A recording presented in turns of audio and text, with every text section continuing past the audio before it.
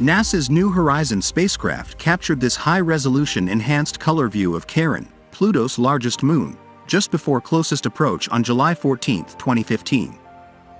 The image combines blue, red, and infrared images taken by the spacecraft's RALPH multispectral visual imaging camera. The colors are processed to best highlight the variation of surface properties across Charon. New Horizons conducted a 6-month-long reconnaissance flyby study of Pluto and its moons in summer 2015, helping us understand worlds at the edge of our solar system, then venturing deeper into the distant, mysterious Kuiper Belt, a relic of solar system formation. The spacecraft is now more than 5 billion miles from Earth and uses machine learning AI software to make searches beyond the Kuiper Belt much faster and more productive.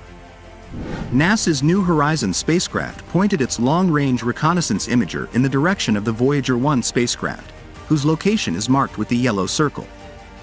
Voyager 1, the farthest human-made object and first spacecraft to actually leave the solar system, is more than 152 astronomical units from the Sun, about 22.9 billion kilometers, and was 8 billion kilometers from New Horizons when this image was taken.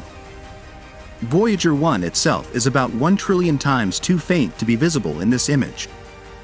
Most of the objects in the image are stars, but several of them, with a fuzzy appearance, are distant galaxies.